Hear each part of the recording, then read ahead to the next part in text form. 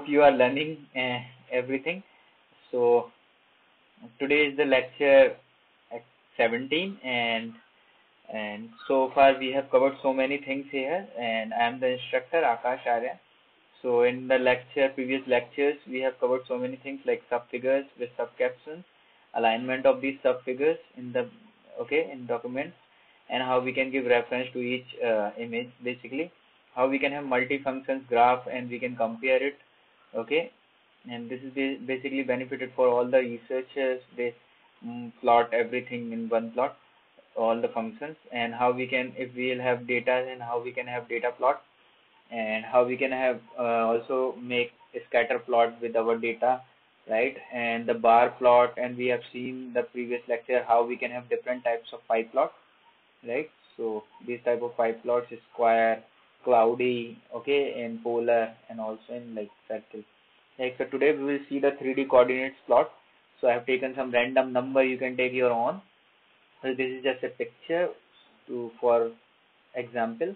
If you have not watched my previous lectures and you are new here, you can subscribe my YouTube channel Akash Arya IIT B, right? And you can watch all these lectures: plotting, bar plot, scatter plot, comparing function, alignment, subfigures, and everything is there from this very basic, right? So you can go to my course website akasharya.in/courses, where you will get all these materials, code, PDF, and everything, right?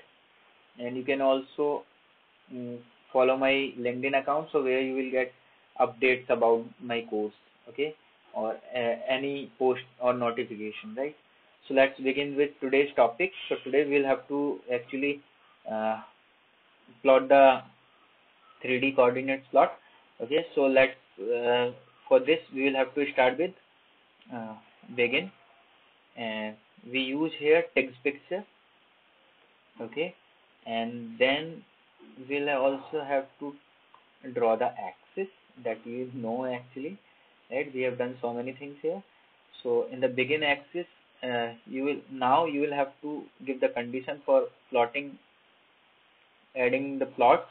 So that is add plot, and this is basically 3 dimensions. So you will have to take 3, and then this is coordinates, and then you will have to take this bracket, and then under this bracket you will have to give your coordinates. So there are 3 coordinates, so you can write, let's say 1, 2, let's say 3, and then second, let's say 3, 4, 5, and then let's say 2. I am giving random number, 2, 6, 8. You can give your own if you have data, like 3D plot, let's say 6, 8, and 2, and let's say 1, 7, and 4,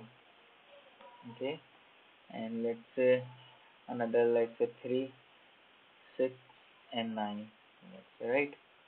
And now you'll have to close with it semicolon. Let's recompile. This is only the code for the 3D coordinates plot, and then just see what happens. And yeah, it is compiling. Yeah, we got it, right? So we got this plot here. Now you can also change all these. Let's say I am taking another 1, 2, 3, let's say 4, 5, 6, 5, 6, 7, and let's say 7, 8, 9, and this thing like same, and then recompile it again. You will get the different coordinates point with 3D plots, right? So this is different coordinates, and you can give the condition like centering, right? So they both will come into the center, right? So this is it for today, and I hope you learn so many things here. In today's class also you learn new things here like 3D plots, And if you like this video, you can subscribe my YouTube channel here, and you can follow my course website and follow my LinkedIn account. And thank you very much for joining this.